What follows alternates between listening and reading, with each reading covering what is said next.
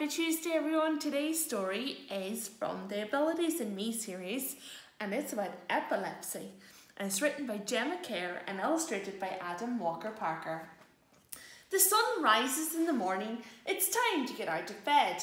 I go downstairs for breakfast, ready for the day ahead. I have a condition called epilepsy you might just happen to see. It can affect us all in different ways. It's a special part of me. What is epilepsy, you may ask? It's a burst of activity to the brain. Many children have epilepsy. No two of us are the same. It means we can have seizures in our sleep or wide awake. It can cause us to stare or daydream. It can affect our smell and taste. Some children may go wobbly and fall down to the ground. Make sure you tell a grown-up so that they can be found. When I go into my school, all the teachers know what to do. Just in case I have a seizure, they are there to help me through. I like to sit in class with friends.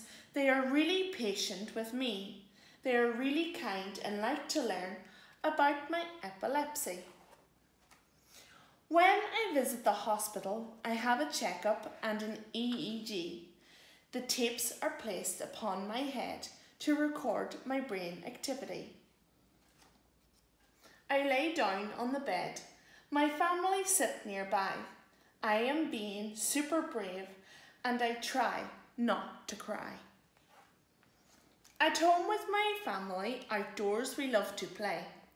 I like to ride in my power car with my sister on a sunny day.